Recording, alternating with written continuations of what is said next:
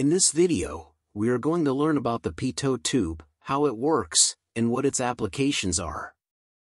So, what is a Pitot tube? A Pitot tube is a device used to measure fluid flow velocity, particularly in air or water. Now, a question comes to mind: how does it work? Before we understand that, we need to grasp some concepts.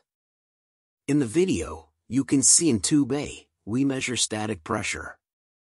Static pressure is defined as the force per unit area acting on the wall when the fluid is at rest or flowing parallel to the wall in a pipeline. In our case, it is flowing parallel to the wall of the pipeline.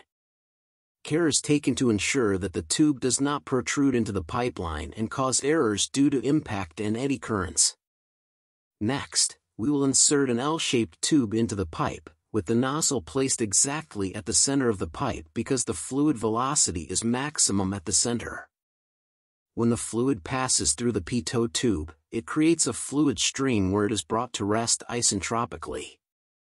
This leads to the creation of total pressure or stagnation pressure, which is the sum of static pressure and dynamic pressure. The difference between the static pressure and total pressure gives the dynamic pressure. Now, let's consider 2 points, 1 and 2.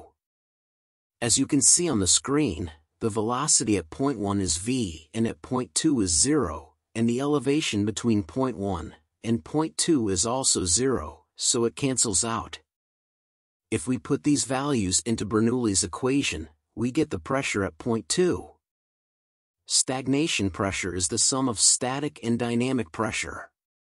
Now, we can measure the velocity of the moving water v if we know the dynamic pressure, and it can be easily calculated by measuring the pressure head. The Pitot tube has several applications across various industries. Some of the key applications include aerospace. In aviation, Pitot tubes are used to measure the airspeed of aircraft. This information is crucial for pilots to maintain safe and efficient flight operations. Meteorology. Pitot tubes are used in weather stations and weather balloons to measure wind speed and direction at different altitudes. Fluid mechanics. Pitot tubes are used in fluid mechanics experiments and studies to measure the velocity of fluids in pipes, channels, and other flow systems. Hydraulics. Pitot tubes are used in hydraulic systems to measure the velocity of fluid flow in pipes and channels, helping engineers optimize the performance of hydraulic systems. Automotive. Pitot tubes are sometimes used in automotive testing to measure the airspeed of vehicles in wind tunnels, aiding in the development of aerodynamic designs.